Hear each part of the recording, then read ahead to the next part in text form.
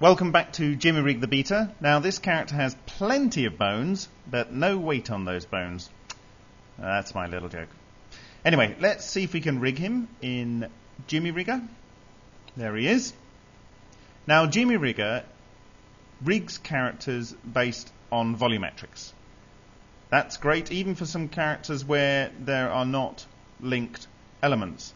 But when the elements, well, you see there, have more space than volume, we need to assist Jimmy Rigger by defining the volume in which the character sits. So there we are. We've drawn a simple box structure around the bulk of the volume. You can see it there. And in order to make it look nice in Jimmy Rigger, we need to make the surface of that box transparent. So let's load that modified character back into Jimmy Rigger.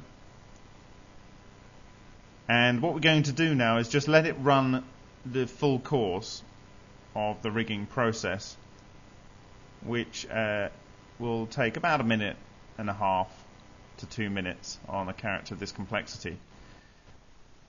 Jimmy Rigger really isn't limited in any way to the complexity, number of polygons and such of a character, and also in terms of representing it on the screen.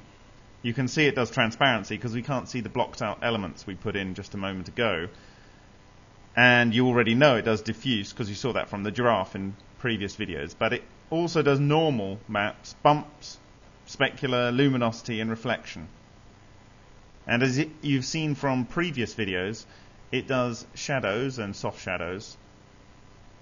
It also does motion blur, which is quite nice when it's rendered out. What I also want to talk about now is the open programming model that we have for Jimmy Rigger. Now the motion modifiers that you've seen in previous videos, for instance the destination modifier that allows you to make a character walk right or left, or the grounder motion modifier that with inverse kinematics allows you to get a character to walk over a undulating surface. Those are all JavaScripts, and they sit in a directory that would be available to you that Jimmy Rig looks at before it loads up the full interface.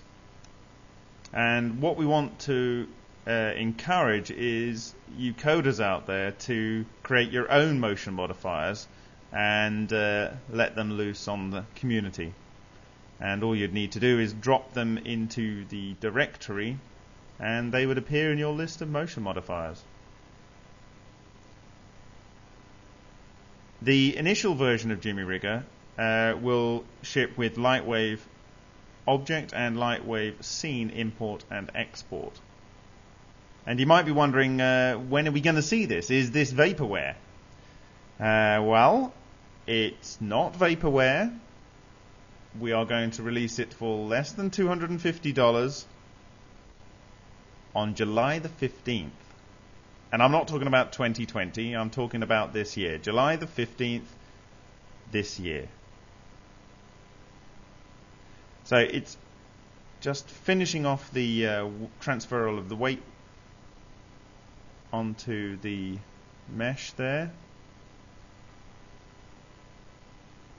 It's also quite good for characters, for instance, if you have like hands free floating in space to box your model in the fashion I've just shown you there. And it will rig those characters correctly if you do that. Okay, so there we go. It's walking now. The knees are knocking, so let's just get a cycle working. And we've added this knee separation in here. This is new from the previous video, which enables us to just spread those knees out a little bit and stop them a-knocking. Just adjust the arms. There's a similar function for the arms. It's quite good if you've got a well weighted character. Okay, well we've all seen the walk before, haven't we? There we go, lovely. Let's try something a little bit more interesting. Boxing. Oh, yeah. Shame we haven't got a sword fight. We could go for the full Ray Harryhausen action. Let's get him doing something a little bit more dull. What could be more dull than waiting for a bus? Dun, dun, dun. God, where's that bus? God, it's late already. I'll never get to my meeting. So there we have it. Let's just show you the fact that it handles the mesh. There we go. Wonderful. Yeah, we like that. Thank you for watching. We hope you enjoy it.